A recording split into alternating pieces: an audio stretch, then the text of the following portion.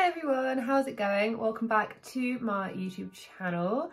So today on Let's Discuss, because we're just chatting about everything and anything that is interesting me in the mummy vlogger family circle. You know what that is, you know, it's like a slight discoloration and I'm not really quite sure where it came from. It's not even sore, I don't really understand. And I only ever see it when I'm filming. Maybe it's just a light. I don't know. My skin does really weird things in the heat. Anyway, I feel like all of my videos start off with me basically warbling. Hectic, stressful day today. I'm not gonna bore you guys down with the details, but it is for anyone who's asking. It's my granddad's funeral this weekend and we've had a few, what's the word, like roadblocks. And it's a bit stressful. I'm having to like organize things last minute and I'm just a little bit like overwhelmed and stressed, but I wanted to try and get a video out for you because I know that I'm not going to be uploading until probably Tuesday, somewhere around there. So anyway, I just thought I'd get that out of the way. In life, sometimes one thing just happens after the other and you're like, oh, that was really crap. Okay, let's get up, let's move forward. And then something else happened. You just feel completely deflated and that's kind of how I feel. So sorry if you were tuning in wanting me to be all jolly, but I'm gonna try and like muster up some jolliness, even though this topic is a little bit, Anyway, so if you're still with me, so today I'm gonna be talking about the MCLEOD fam. Good morning and welcome to the MCLEOD fam vlog. And they are quite a big family over on TikTok. Hold on. So they are an absolutely massive channel of 2.7 million followers over on TikTok. And they also have like quite a sizable channel over here on YouTube. It's just not as much. I'm not quite sure where they started off from, whether it like who came first, the chicken or the egg. I wasn't quite sure if it was TikTok or YouTube because I'd heard about them before, but they're relatively quite new, I think. I went all the way back onto their oldest videos and it says like a year or two ago when they first did their first upload on YouTube. So I'm going to assume that they were originally on TikTok first. Basically, there's the mum called Ika, this is what I know, mum called Ika, and she has taken in 3 different kids, I think more like an adoption process. They all have additional needs. One of them, I do believe, can't walk, so needs a lot of help. You know, I'm not going to get into exactly what kid has because, to be honest, that is exactly the kind of stuff that I not preach, but I get annoyed at the parents doing about their kids. So I don't really want to sit here and be like, this child has this and that child has, because that is completely hypocritical, because I don't like it when the parents do that. What I'm going to say is they have additional needs and things. And basically the video that how I want to come at this is that there's been a lot of controversy anyway with this family, with just Ika, the mum in general, and I'm not really quite sure what to believe really, so I don't really want to sit here and start going like, this is true, this is bad, blah, blah, blah. But I wanted to bring it back to the point of, you know, the SACCONEJOLYs, we talk about them a lot, okay? We talk about how they are exploiting ED. Well, Ika has formerly a little boy called Evan, and Evan wanted to be known as a girl boy, and that's not me using incorrect terminology. That is genuinely what Evan wanted to be known as.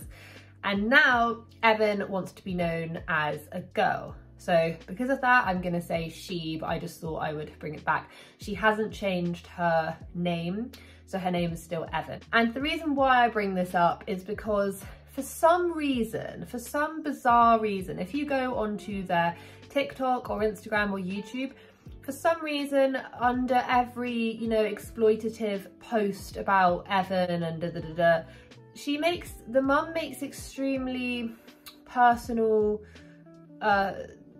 mostly in like TikTok form, you know, the drill, the kind of stuff that Jonathan Jolie makes, but for some reason it is accepted. But when the SACCONEJOLYs do it, it's outrage. It's like, get your kids off the internet, stop exploiting them. But for some reason, Ika gets away with it. So we've been getting this question a lot, and I'm gonna address it. So straight out the gate, no, Evan has not asked to change her name or anything like that. And she has posted, you know, she has done the whole, you know, asking her daughter questions, probing them when they're not entirely sure what's going on.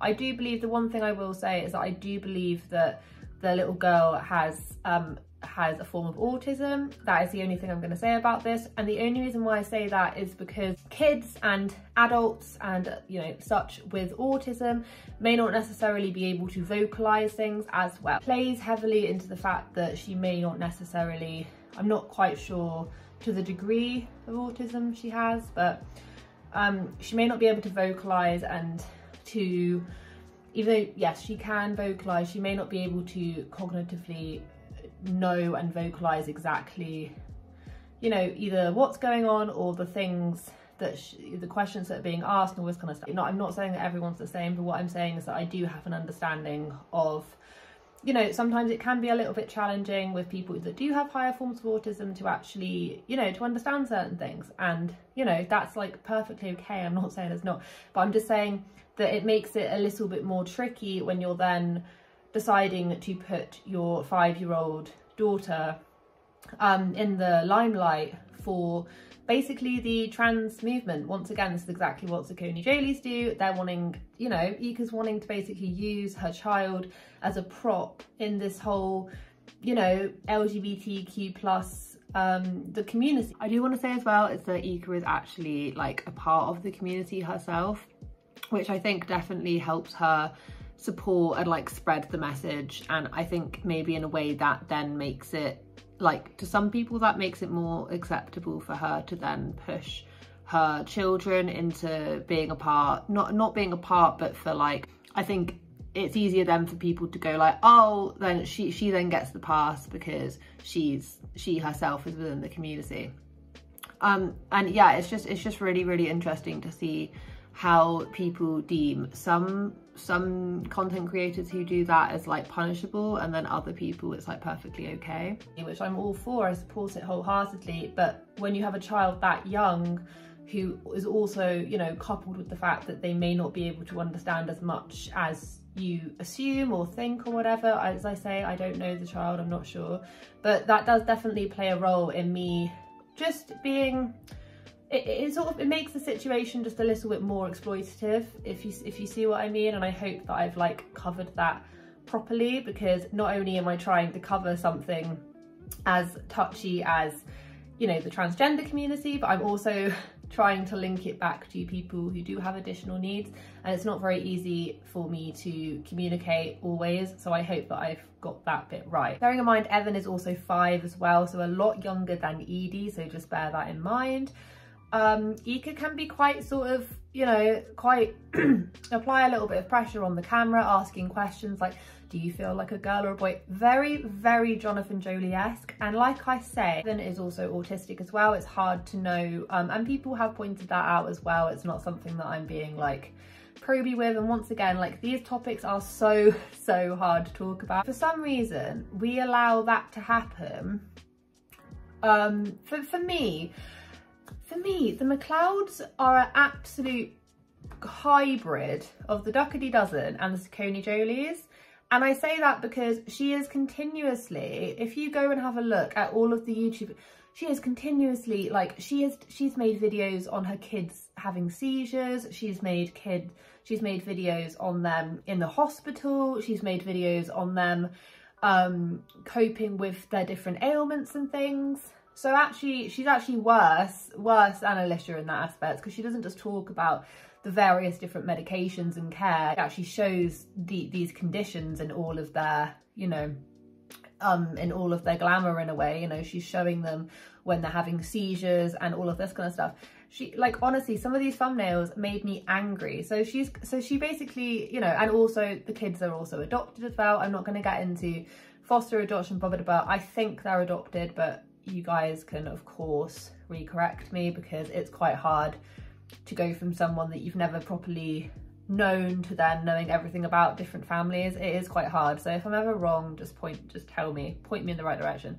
But this is what I've read, what I'm aware of. She does all of these extremely clickbaity thumbnails and stuff. I do believe that Evan's always preferred to wear, you know, play with the girl toys and wear the girl dresses, and who does that remind you of? But she's now really pushing her to actually, you know, to take front center stage, and her whole content is basically just about this little girl. It's just about Evan. You only have to go on the TikTok, and it's recently been Pride Month, so it's been a whole shabarkle about Pride, and which of course is an amazing thing, but she's pushing her 5-year-old, I do believe she's 5, pushing her 5-year-old out there, which is very SACCONEJOLY-esque, which is what I'm trying to say. Like, it's basically a hybrid between the Duck a Dee Dozen and the SACCONEJOLYs, and for some reason people don't care about it, and I just don't understand why. Like, honestly, some of these thumbnails are just, it's just too much. Like, how is this? I know there's a lot of people who you know, are slightly skeptical and all that about this family, but honestly, it just like, the thing is that I get it. Like, I can completely understand if you are dealing with kids who have a multitude of problems.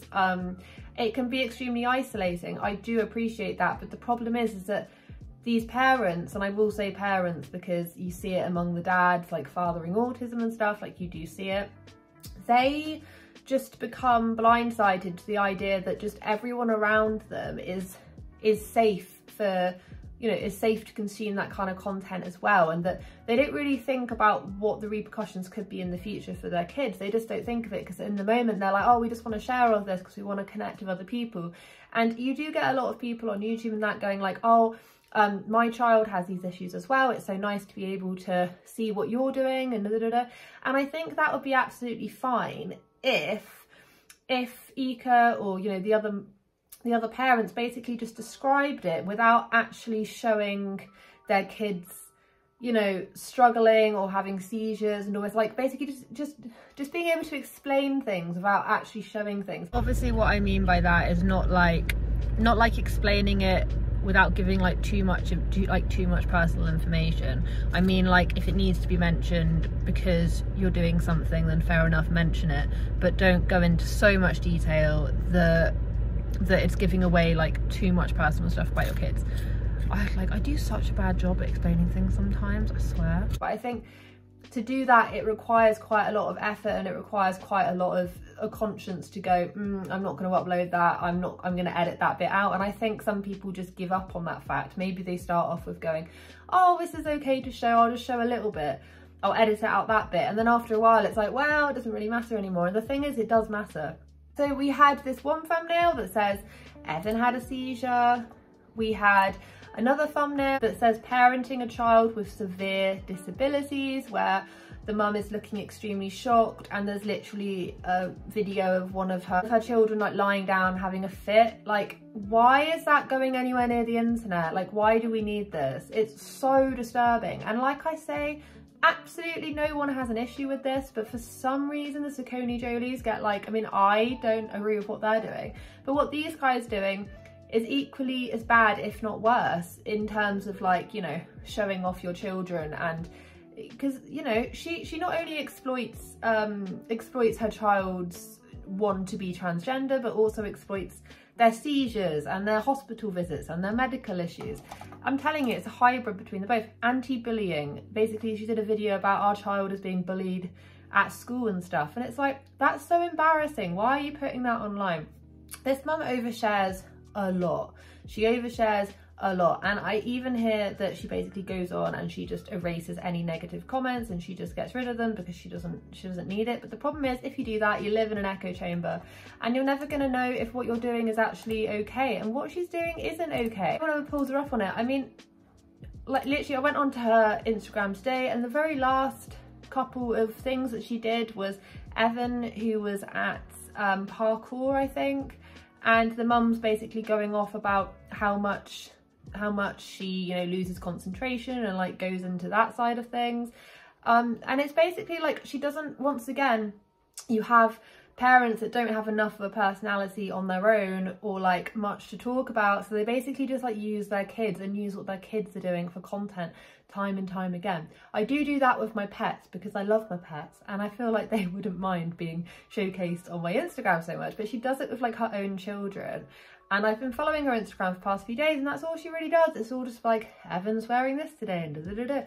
She also gets a lot of ads as well, like a lot of ads. She recently just did an ad with Prime, which should be quite a decent paycheck if you're partnering up with Amazon. And she does a variety of different ads as well. And I think that can be a little bit fishy as well, like when basically your main source of content is your children, like just your children, sometimes no adult in sight, and then five slides later it's then you promoting something, and it makes you think, like, are you in it to spread awareness, or are you just in it to make your bank account bigger? Do you know what I mean? It's extremely suspicious, and I do definitely think that I want to keep my eye on this family, because yeah, I don't know, I feel like I'm in some sort of a strange vortex where, like, I feel like I'm like the only person who's thinking this. But seriously, like, if people like throw tomatoes at the SACCONEJOLYs, why are people not putting this family, or like, you know, the mum, why are they not putting her on the same pedestal? Do you know what I mean? Like, why is no one doing that? I don't really understand it. Like, I feel like if you're going to treat one family the same, you need to look at the other ones as well. And there are plenty of other ones doing the exact same thing, but no one really comments on them. And these guys have like twice as big of a platform on TikTok. So anyway, so thank you so much for watching. Have a wonderful day wherever you are in this world. Take care of each other, take care of yourselves, and I'll catch up with you guys in the next video.